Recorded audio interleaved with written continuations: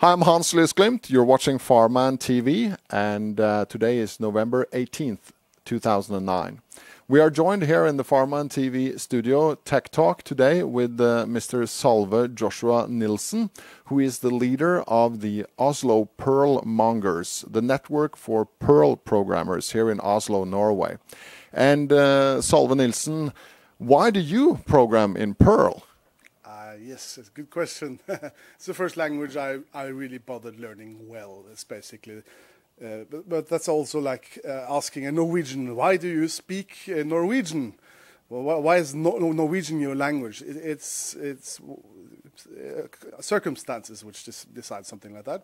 But with time, personally, I can say that I've learned to like it a lot. It has lots of interesting features. It has a huge amount of software available freely at the comprehensive Perl archive network, the library of all kinds of modules for that programming language. And in general, it's a very free and fun language to program in with almost no restrictions at all. It lets me express myself and solve my problems easily and with a fun way. If we compare Perl to other programming languages, I mean, PHP is very popular these days. What is the advantage of Perl? Well, CPAN is the first answer there, I think.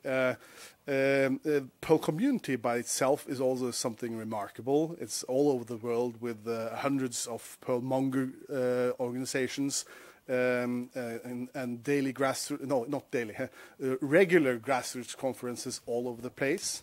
In Norway, we've had several Nordic Perl workshops where I've been organizing those. There's one in just a short time next weekend, I think, in London. And there's another one in Riga, actually.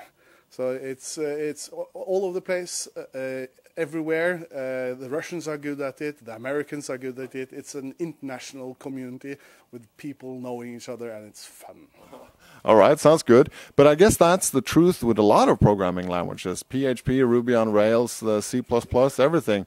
So what I'd like to know is, do you consider Perl, or is Perl a last generation, fully updated programming language, or is it slightly older generation, last generation? Previous, yeah. Well, it's like any natural language. It's under constant development. Right now, the current stable version is Perl version 5.10, and that's to come to that point. Perl has evolved for more than 20 years. It's almost 25 years, actually. Having said that, there's a next version coming, Perl version 6, which has been in the making in the making for 8-9 years now. And that language has ambitions of being better than anything else out there. Basically, the idea is to take out everything that's not good with language as we know it today, which we aren't happy with, and stealing from everywhere all the good stuff. And as far as I have seen the last couple of years, the Perl 6 guys are succeeding really nicely with that. It's an extremely good language to learn. It's not stable in the manner that I would have run a nuclear power plant with it, but but it's definitely worth looking into today. And next year, second quarter, there will be a stable release of that language, which should be good enough for normal people. That means not the most intensely enthusiastic Perl programmers to go out and try. Okay, I think we get it. Is it to say that, I know you mentioned that the new 6 is not backwards compatible with older Perl versions, so will you say that with version 6 there's a make it or break it session for Perl coming up, or?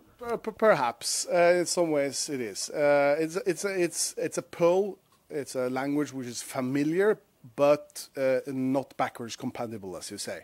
But the reason for that is in order to get rid of the craft, the bad stuff, we have to do it. Having said that, they have ambitions of making it possible to migrate from Perl 5 to Perl 6 with, I think they were aiming for like 98% of 99% of all code should be easily transferable. And then the last few hundred lines, you have to manually check that you're doing it right. So when that time comes, that when the Perl 6 should be able to be quite mature enough and easy enough for a Perl 5 projects to migrate to that language. Okay, sounds good. Well, if we look at someone who's looking at a new development project and from a project manager's perspective, and looking at different programming languages and comparing them to each other, what would be the criteria that would be present for someone to choose Perl over PHP or any other language? Well, first of all, in so many situations, it depends on what kind of people you have. And if your programmers are PHP programmers or Python, then it's perhaps easier to just go with the flow and try and make it what you can out of it. Having said that, Perl does have CPAN and 18,000 plus modules and a huge community which lets you get all those nice things for free. It's a language with less restrictions and still huge amounts of features, so you can do stuff very quickly, as in with many of the other high-level languages. So it's an even match. I would say Perl matches up very well against the competitions. It's better in some ways, depending on your business and what area you need to have your problem solved.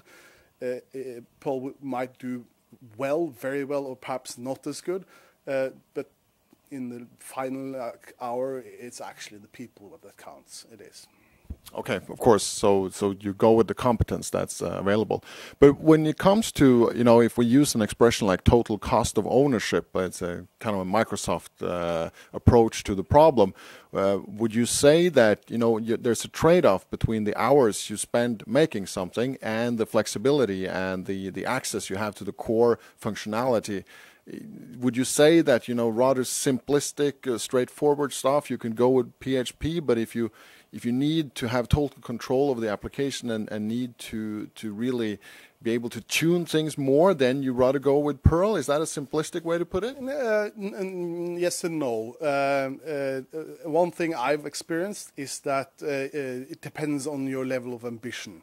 If you are solving a problem which will be needing attention for years to come, this is not a one-off problem that will be done in 3 weeks or whatever it takes, then what language you choose doesn't matter at all.